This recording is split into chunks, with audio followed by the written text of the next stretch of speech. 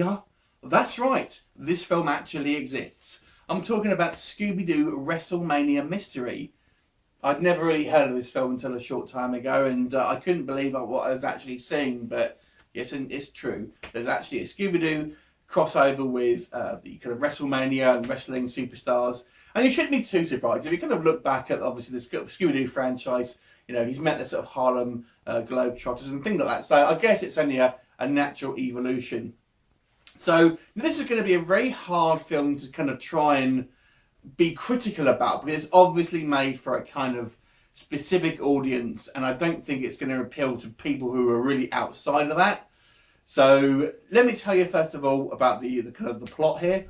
And the plot really centers around, obviously, as you'd expect, Scooby and Shaggy, and they win a kind of a video game competition, a WWE video game competition that kind of lets them get sort of free access into WWE City. That's right, this whole city of WWE. And then they meet all the superstars and things like that. But it just so happens that WWE City is actually being terrorised by this kind of demon bear.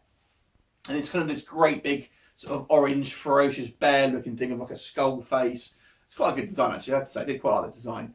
And, you know, obviously as you'd expect with the Scooby-Doo mystery, of course, there's a kind of you know, who is it really, kind of a mystery behind it all. And then we have hijinks involving, you know, wrestling matches and all the sort of different superstars that you sort of see crop up. And the superstars that I'll sort of touch on these.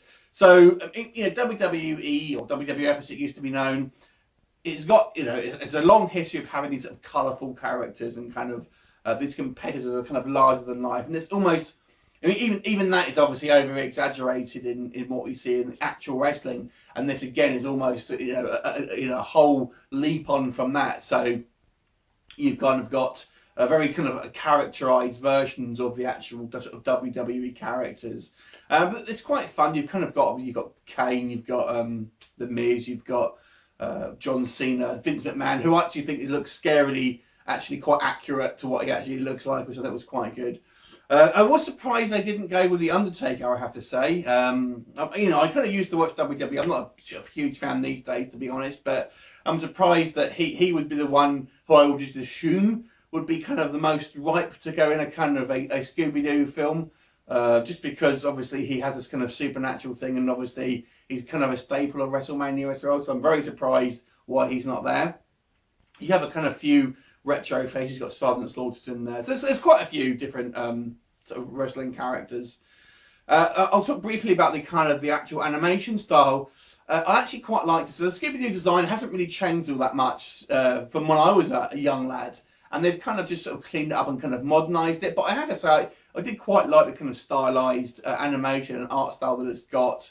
It has changed obviously somewhat over the years, and obviously it looks you know, a lot more modern now, but nonetheless I thought I actually quite like the style of it, and it's very kind of, you know, thick borders around the kind of the characters and stuff like that. They do kind of pop, and you know, it's kind of good to look at, especially if you're I think if you're a youngster. You know, it's very kind of it's obviously aimed for that kind of audience. Now, what I didn't realise was kind of how different Scooby-Doo is. He always talks now, which I never really remember him doing. So he's kind of changed his character a little bit as well. He's a bit more sort of sentient, if that makes sense. Which, you know, I was surprised at because I hadn't seen that before. But there you go. I digress. Now, you know, it's like I said, this is a difficult film to actually review because the cynic in me really thinks this is just a marketing and advert for kind of young kids to try and get them into WWE. It's co-produced between Warner Brothers and the WWE Entertainment itself. So, you know, there is that kind of, is this just an advert for WWE itself, and kind of to try and get this kind of, you know, this newer audience involved in it, I suppose, and kind of get them kind of growing up with this this kind of brand. But there you go. It probably is. Let's be honest. It is, but it is what it is. Overall, actually, it was, despite its obviously overall cheesiness, and it's very, very campy, and there is kind of a bit of comedy for adults in there. For example, there's kind of this running joke where basically all the kind of the Scooby-Doo characters and the kind of joke themselves about how they kind of never change their outfits and stuff like that, which I found was quite funny, and kind of Daphne's got to have this sort of massive crush on John Cena, which I also found was quite fun.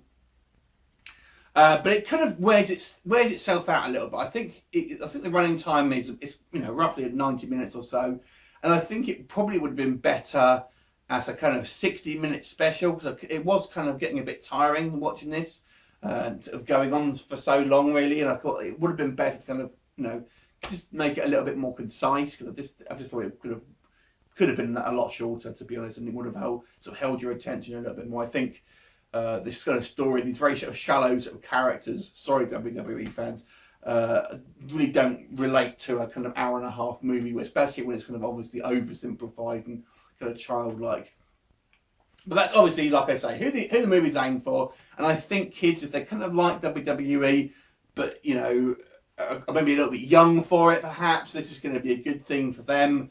It's kind of a fun movie. It does make me smile. I had quite a good fun with it, but apart from, as I say, I just think it drags. And if you can kind of get over the obviously cynical side of it, trying to kind of just really promote WWE itself.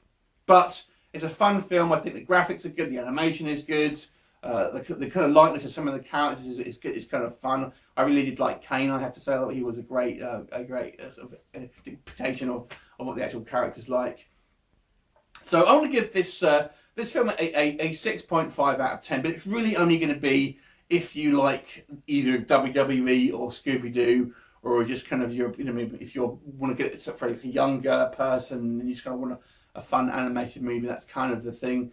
So, but if you're just maybe not really interested in this, it's obviously not going to be the film for you. Let's be honest, you're not going to be interested in this. It's very ridiculous. It's kind of crass. There you go. I'm not going to convince you. If you've already decided if you're going to see this movie or not. So for what it is, and for the audience that I think it's going to go for, I think they'll kind of enjoy it, because it does have sort of fun elements. I'm going to give it a 6.5 out of 10. Random film. What do you think of it? Leave me a comment. I look forward to seeing you next time. Bye for now.